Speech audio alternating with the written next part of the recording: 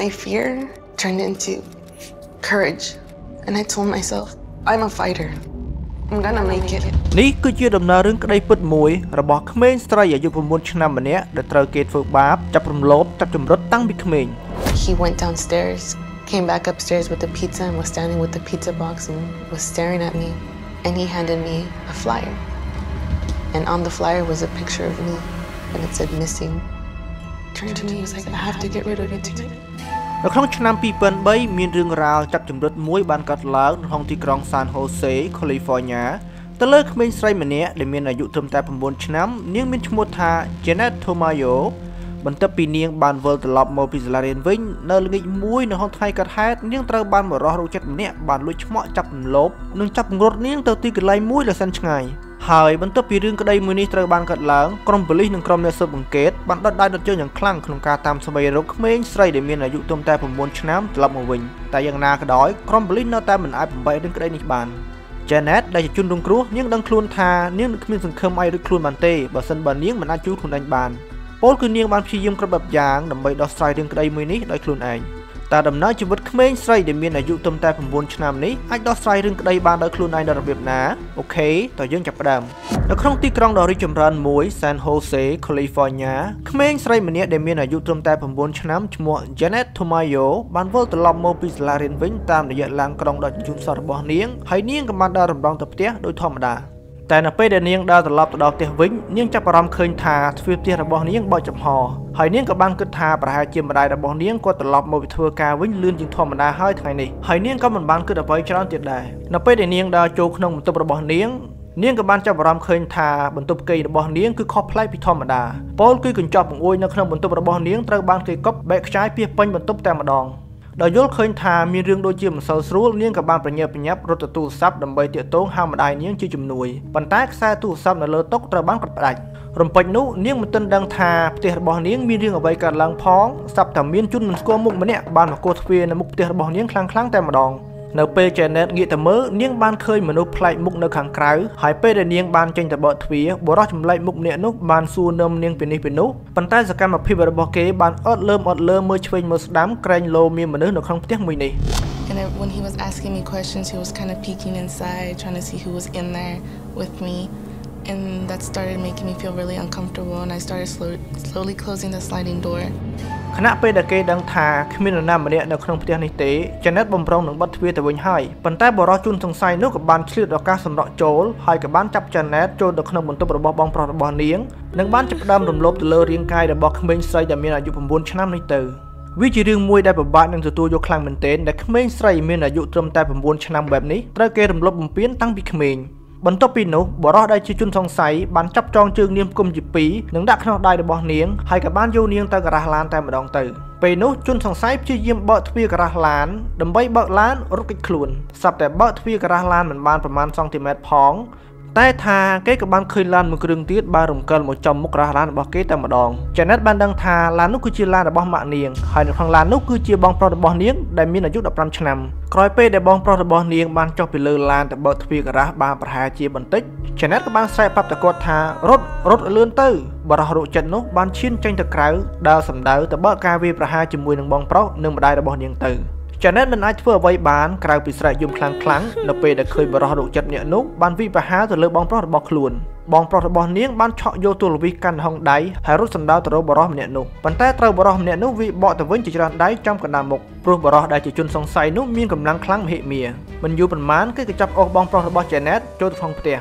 ចំណែកឯម្ដាយរបស់ Jeannette ដែលជាស្ត្រីទន់ខ្សោយដែរនោះពុំអាចប្រយុទ្ធតតាំងយកឈ្នះទៅលើបរិសុទ្ធកំណាចម្នាក់នោះបានទេស្ត្រីជាម្ដាយព្យាយាមប្រវាយបន្ទប់ការពារកុំឲ្យបរិសុទ្ធរោគចិត្តម្នាក់នោះវាធ្វើបាបកូនគាត់តាមតែអាចធ្វើទៅបានការវាយបន្ទប់គ្នារវាងម្ដាយនិងបងប្រុសរបស់ Jeannette បានធ្វើឲ្យបរិសុទ្ធរោគចិត្តម្នាក់នោះវាធ្វើបាបពួកគេរហូតដល់ដួលនឹងដីនៅក្នុងស្ថានភាពរបួសដ៏សែនធ្ងន់ធ្ងរចំណែកឯ Jeannette ឯនេះវិញបានត្រឹមស្ដាប់សំឡេងស្រែកទ្រហោយំរបស់ម្ដាយនាងខ្លាំងហើយបន្ទាប់ពីវាបានចាត់ការទៅលើគ្រួសាររបស់នាងបានសម្រេចហើយបរិសុទ្ធរោគចិត្តម្នាក់នោះបានផ្ទុះស្ទាទៅលើ Jeannette បោះចូលក្នុងឡានហើយបើកឡានយ៉ាងលឿនសម្ដៅទៅទីណាក៏មិនដឹងដោយសារតែភាពភ័យស្លន់ស្លោខ្លាំងនាងបានឃើញស្នាមឈាមខ្ទាតពេញមុខរបស់បរិសុទ្ធរោគចិត្តនោះហើយនាងក៏បានសួរថាតើអ្នកឯងបានសម្លាប់ពួកគេហើយមែនបរិសុទ្ធរោគចិត្តនោះមិនបានផ្ដល់ចម្លើយដល់នាងទេគេបានត្រឹមតែញញឹមដាក់នាងតែប៉ុណ្ណោះ Jeannette បានគិតថាអាចនឹងមានរឿងអ្វីដែលមិនល្អកើតឡើងចំពោះក្រុមគ្រួសាររបស់នាងហើយដោយនាងគិតថាប្រហែលជាពួកគេអាចស្លាប់ក្រុមស្នាដៃរបស់អាជនកំណាញ់អ្នកនេះហើយមុននឹងអាបរោះរោចិត្តនេះបាននឹមនាងទៅឆ្ងាយ Jeannette បានព្យាយាមក៏លេចមើលក្រោយជាលើកចុងក្រោយស្រាប់តែនាងបានឃើញម្ដាយនិងបងប្រុសរបស់នាងបានព្យាយាមរត់ចេញមកក្រៅផ្ទះពោពេញទៅដោយរបួសពេលនោះនាងមានសង្ឃឹមឡើងវិញហើយព្រោះនាងបានប្រកាសចិត្តថាពួកគេនៅមានជីវិតនៅឡើយទេបើទោះបីជាស្ថានភាពរបស់ពួកគេពេលនេះកំពុងតែស្ថិតនៅក្នុងស្ថានភាពយ៉ាប់យ៉ឺនយ៉ាងណាក៏ដោ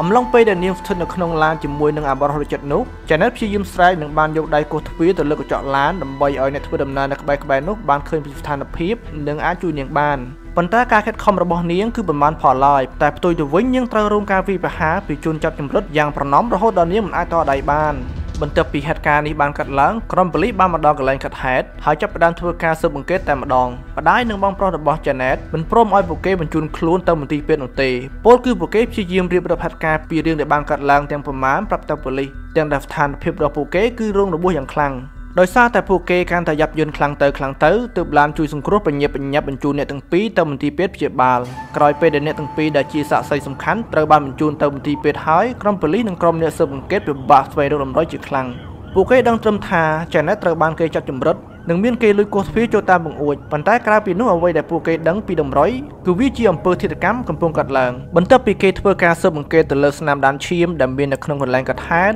នៅក្នុងការ៉ាសឡាននៅក្នុងផ្ទះបាយនិងកន្លែងមួយចំនួនទៀតដែលមានឈាមជនរងគ្រោះឬជនសង្ស័យនោះពួកគេចាប់ផ្ដើមប្រមូលដំរុយទាំងអស់ហើយបើកការស៊ើបអង្កេតលើរឿងក្តីនេះតែម្ដងក្រុមភ្នាក់ងារ FBI ផ្នែកស៊ើបអង្កេតរបស់អាមេរិកក៏ពុំអាចសន្និដ្ឋានច្បាស់លាស់ទៅលើរឿងក្តីនេះបានដែរអំឡុងពេលដែលពួកគេកំពុងតែស្វិតស្វែងរកដំរុយនិងភស្តុតាងនោះពួកគេបានប្រទះឃើញកាមេរ៉ាសុវត្ថិភាពដែលមាននៅក្នុងផ្ទះនៅជិតខាងនៅក្នុងកាមេរ៉ានោះបានបង្ហាញអំពីថ្ងៃដែលបានកាត់ហេតុប្រហែលជា40នាទីមុននោះមុនពេលដែលម្ដាយនិងបងប្រុសរបស់នាងបានមកដល់នឹងត្រូវបានគេវាយប្រហារកាត់ឡើងប៉ុន្តែពួកគេពុំអាចចាប់បានដឹងច្បាស់អំពីភិនភាគស្លាកលេខឡានបាននោះទេព្រោះកាមេរ៉ានោះគុណភាពបង្ហាញវីដេអូវាមិនច្បាស់ទាល់តែសោះក្នុងនោះគេបានឃើញថាអាបរោះម្នាក់នោះតាមឃ្លាំងមើល Jeannette មុនពេលដែលនាងត្រឡប់មកពីសាលារៀនវិញហើយអាជនកំណាចនោះបានដើរតាមពីក្រោយនាងរហូតដល់គេអាចធ្វើសកម្មភាពរំលោភបំពានដល់ក្រុមគ្រួសាររបស់នាងក្នុងរយៈពេលប្រមាណជា30នាទីអ្វីដែលគួរឲ្យសោកស្ដាយនោះអាកាមេរ៉ានេះក៏ពិបាកក្នុងការចាប់រូបភាពបានទៀតអញ្ចឹងធ្វើឲ្យក្រុមប៉ូលីសពិបាកនឹងកំណត់អត្តសញ្ញាណបានដែរប៉ូលីសនិងក្រុមស៊ើបអង្កេតបានធ្វើការប្រកាសផ្សព្វផ្សាយអំពីរឿងក្តីចាប់ចម្រិតនេះទៅឲ្យមហាជនបានដឹងដើម្បីឲ្យពួកគេជួយរាយការណ៍ជាបន្ទាន់បន្ថែមពីនេះទៅទៀតពួកគេបានជិះហេលីកុបទ័រស្រែកប្រកាសហៅឈ្មោះ Jeannette ពេញតំបន់នេះតែម្ដងដើម្បីឲ្យប្រកាសថាមនុស្សម្នាទាំងអស់នេះបានដឹងរឿងរ៉ាវទាំងអស់នេះពលគឺពួកគេបានព្យាយាមសឹងតែគ្រប់បែបយ៉ាងទាំងអស់ហើយគឺដើម្បីអាចស្វែងរក Jeannette បានចំណែកឯ Jeannette ឯនេះវិញនៅលើឡាននាងព្យាយាមចំណាំក្របផ្លូវកាច់ចេញចូលទាំងអស់ព្រោះនាងសង្ឃឹមថានាងនឹងអាចត្រឡប់ទៅផ្ទះវិញបានបើសិនបើនាងអាចមានឱកាសមួយសន្ទុះក្រោយមកឡានក៏បានមកដល់កន្លែងមួយតែយើងមិនដឹងថាជាកន្លែងណានោះទេនៅក្នុងផ្ទះពឿសមួយដែលសែនធំសំស្កៃមួយនេះអាបរោះរោចិត្តនោះក៏បានបើកទ្វារឡានចាប់ទាញ Jeannette ចេញមកក្រៅដែលជាបន្ទប់ដ៏សែនតូចមួយហើយនៅក្នុងបន្ទប់នោះមានទូទស្សន៍មួយបន្ទប់ទឹកមួយនិងបន្ទប់គេងតូចមួយតែប៉ុណ្ណោះគេបានចាប់បោះនាងទៅលើឥដ្ឋហើយក៏បានដើរតម្រង់ទៅរកនាងជាមួយនឹងក្រសែភ្នែកដ៏សែនគំរក់បន្ទាប់ពីនោះមកគេបាននឹមនាងទៅក្នុងបន្ទប់ទឹកដើម្បីឲ្យនាងងូតទឹកប៉ុន្តែបើទោះបីជាយ៉ាងណាក៏ដោ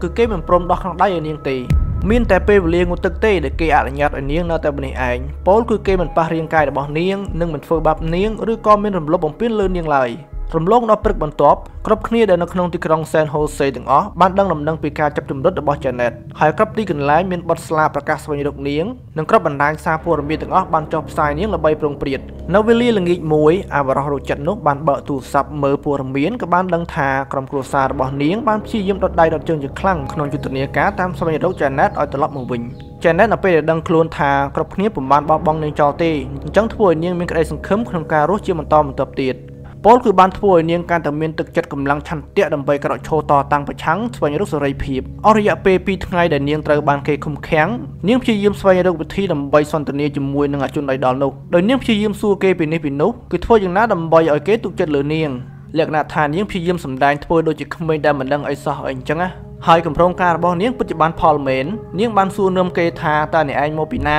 ាអ្នកឯងរស់នៅឯណាអីអញ្ចឹងទៅគឺនាងព្យាយាមសួរសំណួរបែបសាមញ្ញបែបនិយាយលេងធម្មតាអីអញ្ចឹងទៅ ចំណែកឯទឹកមុខរបស់នាងគឺនាងប្រឹងសម្ដែងពោពេញទៅដោយស្នាមញញឹមប៉ុន្តែក្នុងចិត្តរបស់នាងនឹងពិតជាខឹងពិតជាស្អប់ខ្ពើមគេខ្លាំងណាស់គឺនាងចង់ចាប់គេចង់ធ្វើបាបគេឬអ្វីដែលគេធ្វើបាបនាងអញ្ចឹងប៉ុន្តែនៅក្នុងស្ថានភាពនេះនាងត្រូវតែខំមុតសង្កត់ចិត្តដើម្បីឲ្យគម្រោងការរបស់នាងសម្រេចបានជោគជ័យដែលនេះក្មេងស្រីអាយុត្រឹមតែ9ឆ្នាំសោះនាងឆ្លាតដល់កម្រិតនឹងអាចថានាងពិតជាមនុស្សអស្ចារ្យមែនបន្ទាប់ពីនាងអាចនិយាយលេងឆ្លងឆ្លើយជាមួយនឹងគេបានហើយនាងក៏បានធ្វើជាសុំទឹកមួយកែវពេលនោះគេក៏បានយកព្រមហើយគេក៏បានចុះទៅយកទឹកឲ្យនាងនៅជន់ក្រោមដោយទុកឲ្យនាងនៅតែម្នាក់ឯងអំឡុងពេលដែលគេចុះទៅយកទឹកឲ្យនាងនោះ Jeannette បានសម្លឹងទៅមើលខ្នោះដៃដែលបានជិបនោះហើយនាងក៏បានដឹងថាខ្នោះមួយនេះគឺពុំត្រូវការកូនសោដើម្បីចាក់នោះទេពោលគឺខ្នោះមួយនេះគឺជាខ្នោះម៉ាស៊ីនដែលវាអាចមានប៊ូតុងសម្រាប់ចុចដោះបានដោយខ្លួនវាបានបន្ទាប់ពីនាងអាចដោះខ្នោះដៃបានដោយខ្លួនឯងហើយនាងក៏បញ្ញាប្រម៉ែប្រមោះរបស់មួយចំនួនដើម្បីធ្វើជាផោះតាងដើម្បីអាចចាប់ខ្លួនគេបានដូចជារបស់ក្មេងលេងនាឡិកាដៃនិងរបស់របរមួយចំនួនឲ្យជាដើមមូលហេតុដែលនាងធ្វើបែបនេះក៏ដោយសារតែនាងគិតថាប្រសិនបើនាងអាចរួចខ្លួនចេញពីទីនេះបាននោះនាងនឹងអាចមានផោះតាងគ្រប់គ្រាន់មួយចំនួនដើម្បីឲ្យប៉ូលីសធ្វើជាផោះតាងចាប់ខ្លួនគេបានក្រោយពេលដែលនាងសវេសវាបានផោះតាងមួយចំនួនហើយរំពេចនោះនាងបានលឺសំឡេងជើងរបស់គេឡើងមកវិញហើយនាងក៏បានព្យាយាមយករបស់របរទាំងនោះទុកលាក់មួយកន្លែងបន្ទាប់មកនាងក៏បានយកខ្នោះដៃមកដាក់ដូចដើមមកវិញអាចថាជាសំណាងរបស់នាងមួយដែរព្រោះថាគេពុំបានប៉ះពាល់ខ្លួនប្រាណរបស់នាងឡើយពលគេបានយកទឹកឲ្យនាងបែបធម្មតាតែប៉ុណ្ណោះហើយបើសិនបើគេដឹងថានាងព្យាយាមលេងល្បីអីមួយហើយនោះច្បាស់ណាស់នាងនឹងគ្មានថ្ងៃបានឃើញពិភពលោកដ៏សែនស្អាតមួយនេះទៀតទេហើយគម្រោងការរបស់នាងទៀតសោតនឹងត្រូវបានបញ្ចប់ចោលទាំងស្រុងអស់រយៈពេល3ថ្ងៃមកហើយដែលក្រុមគ្រួសាររបស់ Jeannette ព្យាយាមតាមស្វែងរកពួកគេពិតជាអស់សង្ឃឹមយ៉ាងខ្លាំងទៅលើការស្រាវជ្រាវដែលគ្មានប្រសិទ្ធភាពទាំងក្រុមប៉ូលីសនិងក្រុមស៊ើបអង្កេតគឺពួកគេពុំទទួលបានដំណោយថ្មីអំពី Jeannette នោះទេនៅក្នុងពេលនោះក្រុមប៉ូលីសបាននិយាយទៅម្ដាយរបស់ Jeannette ថាប្រសិនបើការចាប់ចម្រិតដំណើរការលើសពី48ម៉ោងនោះហើយភាគរយនៃការរកឃើញជនរងគ្រោះពិតជាមានទីបំផុតឬក៏មិនអាចរកឃើញសោះតែម្ដងប៉ូលីសហ៊ាននិយាយបែបនេះក៏ដោយសារតែភាគច្រើនគឺអញ្ចឹងឲ្យតែមានរឿងរ៉ាវបែបអញ្ចឹងកើតឡើងហើយនៅក្នុងរយៈពេល48ម៉ោងលើហើយនៅតែមិនអាចដោះស្រាយបានទៀតភាគរយតិចណាស់ដែលជាដំណឹងល្អត្រឡប់ទៅនិយាយអំពី Jeannette បន្តទៀតនាងនៅតែបន្តធ្វើល្ងងមិនដឹងអីជាធម្មតានិងផ្ដោតទៅលើគម្រោងការរបស់នាងយ៉ាងជប់លប់ព្រោះថានោះគឺជាផ្លូវតែមួយគត់ដែលធ្វើឲ្យនាងអាចរស់រានមានជីវិតបាន Jeannette នៅតែបន្តនិយាយសន្ទនាជាមួយនឹងគេពីនេះពីនោះរហូតដល់គេអាចទុកចិត្តនាងបាននិងព្រមធ្វើតាមការនិយាយរបស់នាងបានបញ្ឆោតឲ្យអាបរោះរោគចិត្តនោះកំងភីសាមកញ៉ាំអាបរោះរោគចិត្តនោះមិនខ្វល់ច្រើនគេក៏បានហុចទូរស័ព្ទឲ្យនាងតាក់ទងតែខ្លួនឯងហើយគេក៏បានជួយប្រាប់រកស័យដ្ឋានទៅឲ្យអ្នកដឹកជញ្ជូនភីសានោះបានដឹងនៅពេលដែលអ្នកដឹកជញ្ជូនភីសាបានមកដល់កន្លែងអាបរោះរោគចិត្តអ្នកនោះក៏បានចេញទៅយកហើយនៅពេលដែលគេត្រឡប់មកវិញគេបានញញឹមទៅ Jeannette ដោយទឹកមុខពោពេញទៅដោយគំនុំពេលនោះគេបានហុចប្រអប់ភីសាមួយដែលលើប្រអប់ភីសានោះមានក្រដាស់មួយសន្លឹកដោយក្រដាស់មួយសន្លឹកនោះបានសរសេរថាបាត់ខ្លួន Jeannette Tamayo ហុចរួចហើយអាបរោះរោគចិត្តនោះក៏បាននិយាយថា I have to get rid of you tonight ដែលមានន័យជាភាសាខ្មែរថាដាច់ខាតយើងត្រូវតែកម្ចាត់នាងឯងចោលនៅក្នុងយប់នេះក្រោយមកគេក៏បានចេញពីបន្ទប់ទុកឲ្យ Jeannette នៅតែម្នាក់ឯង Jeannette បានបោះភីសាចោលហើយក៏ប្រម៉ែប្រមោលរកផោះតាងរបស់នាងទាំងប្រមាណដាក់ចូលក្នុងប្រអប់ភីសានេះហើយក៏បានលាក់នៅក្រោមគ្រែមួយសន្ទុះក្រោយមកអាបរោះរោគចិត្តនោះក៏បានត្រឡប់មកវិញមិនប្រអងយូរគេក៏បានយកភួយមកឃ្លុំមុខរបស់នាងហើយនាងក៏ព្យាយាមរឹតបំណះយ៉ាងខ្លាំងតាមដែលអាចធ្វើទៅបានតែថាកម្លាំងរបស់នាងគឺមិនអាចតទល់ជាមួយនឹងគេបានទេព្រោះថានាងត្រឹមតែជាក្មេងម្នាក់ដែលមានអាយុត្រឹមតែ9ឆ្នាំតែប៉ុណ្ណោះនាងព្យាយាមជាលើកចុងក្រោយនៃកម្លាំងដែលនាងសេសសល់ទាំងប្រមាណដើម្បីរើបំរាស់នៅទីបំផុតនាងក៏អាចដកដង្ហើមបានហើយនៅត្រង់ចំណុចនេះអាបរោះរោគចិត្តនោះមិនដឹងជាគេគិតយ៉ាងម៉េចទេគេក៏បានដោះលែងឲ្យនាងមានសេរីភាពវិញហើយគេក៏បានសួរទៅនាងថាចង់ងូតទឹកអត់បន្តិចក្រោយមកសពតែមាននរណាម្នាក់បានមកកោសទ្វារបន្ទប់របស់ពួកគេ Jeannette ចង់ស្រែកហៅរកជំនួយដែរតែនាងមិនហ៊ានណាមួយអាបរោះរោគចិត្តនោះបានស្ទុះបិទនាងថែមទៀតផងកុំឲ្យនាងស្រែកបា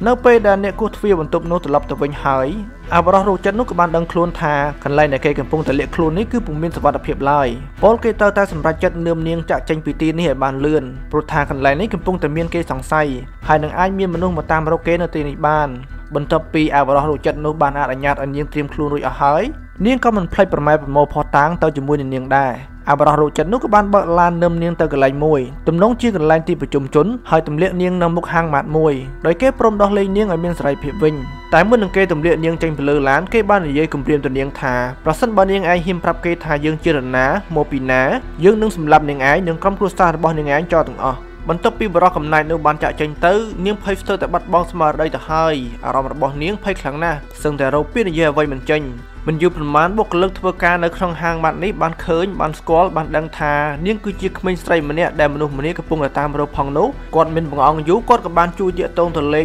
911 ភ្លាមនៅក្នុងចំណុចចុងក្រោយនេះវាពិតជាចំណុចដែលគួរឲ្យចាប់អារម្មណ៍ត្រង់ថាគ្រាន់តែប៉ូលីសមកដល់ភ្លាមក្មេងស្រីដែលមានអាយុត្រឹមតែ 9 ឆ្នាំនេះនាងពុំបាននិយាយអ្វីច្រើនទេនាងគ្រាន់តែបង្ហាញភស្តុតាងមួយចំនួនដែលនាងបានប្រមូលដាក់ក្នុងហោប៉ៅរបស់នាងនេះនិងបានរាយការណ៍គ្រប់បែបយ៉ាងអំពីដំណើរសាច់រឿងដែលនាងបានដឹងប្រាប់ទៅប៉ូលីសទាំងអស់មិនត្រឹមតែប៉ុណ្ណោះទេនាងអាចចាំរកផ្លូវបត់ឆ្វេងបត់ស្ដាំឬលេខអាស័យដ្ឋាននិងលេខទំនាក់ទំនងរបស់គេទាំងអស់អ្វីដែលកាន់តែពិសេសអស្ចារ្យជាងនោះទៅទៀតនោះគឺនាងអាចគូររូបផ្ទះឬក៏ភិនភាគកន្លែងដែលគេបាននឹមនាងទៅនិយាយទៅគឺមួយសាតែម្ដងគឺនាងពិតជាឆ្លាតខ្លាំងមែនទែន Jeannette បាននាំប៉ូលីសទៅចាប់ខ្លួនគេភ្លាមនិងបានយកគេមកផ្ដន្ទាទោសតាមផ្លូវច្បាប់ហើយទោសដែលគេមានដូចជាការរំលោភបំពានផ្លូវភេទលើកុមារការប៉ះប្រាស់អំពើហិង្សាឃាតកម្មអីជាដើមក្រោយពេលដែលប៉ូលីសអាចចាប់ខ្លួនអាជនដៃដល់នោះបានហើយក្រុមសង្គ្រោះបន្ទាន់ក៏បានបញ្ជូននាងទៅមន្ទីរពេទ្យភ្លាមតែម្ដងបើទោះបីជារឿងក្តីរបស់ Jeannette នេះត្រូវបានបញ្ចប់យ៉ាងណាក៏ដោយ Jeannette នៅតែមិនអាចបំភ្លេចអារម្មណ៍ទិដ្ឋភាពសកម្មភាពដែលនាងបានឆ្លងកាត់ទាំងប្រមាណនោះទេពលគឺនាងនៅតែភ័យខ្លាចដដែលលក្ខណៈថានាងពិតជាបាក់ស្បាតខ្លាំងមែនទែននៅពេលដែលនាងដើរចេញក្រៅផ្ទះតែម្នាក់ឯងគឺនាងនៅតែមានអារម្មណ៍ភ័យខ្លាចអញ្ចឹងកុំថាឡើយរឿងរ៉ាវទាំងអស់នេះសូម្បីតែក្រុមគ្រួសាររបស់នាងក៏នាងនៅតែខ្លាចដែរជាក់ស្ដែងគឺនាងខ្លាចមនុស្សប្រុសខ្លាំងបំផុតនៅពេលដែលនាងឃើញមនុស្សប្រុសធ្វើឲ្យនាងភ័យខ្លាចរអាមែនទែន Jeannette បានចំណាយពេលវេលាព្យាបាលស្ទិអារម្មណ៍ផ្លូវចិត្តរបស់នាងអស់រយៈពេលប្រមាណជា 6 ឆ្នាំតម្រាំតែនាងអាចមានស្មារតីបានធម្មតាមកវិញអូខេហើយនេះគឺជារឿងរ៉ាវពិតរបស់ក្មេងស្រី Jeannette អាយុ 9 ឆ្នាំដែលនាងត្រូវបានគេរំលោភត្រូវបានគេចាប់ចម្រិតធ្វើបាបតាំងពីក្មេង Jeannette គឺជាក្មេងស្រីម្នាក់ដែលឆ្លាតដោយសារតែភាពក្លាហាននិងភាពវៃឆ្លាតរបស់នាងកុំអីខាងប៉ូលីសក៏មិនអាចចាប់ជនដៃដល់បាននោះឡើយបច្ចុប្បន្ននេះ Jeannette បានក្លាយជាក្រុមប៉ូលីសស៊ើបអង្កេតទៅលើរឿងក្តីបំលុបបំពានផ្លូវភេទលើកុមារព្រោះនៅពេលដែលនាងបានជួបរឿងរ៉ាវទាំងអស់នេះដោយខ្លួនឯងផ្ទាល់នាងបានបញ្ញាតាំងចិត្តយ៉ាងមុះមាំថានាងនឹងខិតខំជួយការពារកុមារកុំឲ្យពួកគេមានរឿងរ៉ាវដូចជានាងកាលដែលនាងនៅពីក្មេងជាចុងក្រោយនេះអត់មានសូមអសរលើសមត្ថភាពនាងខ្លាំងមែនទែនដែលនេះនាងមានអាយុត្រឹមតែ 9 ឆ្នាំទេប៉ុន្តែនាងមានភាពក្លាហានពលគឺនាងឆ្លាតតាំងពីក្មេងតែម្ដង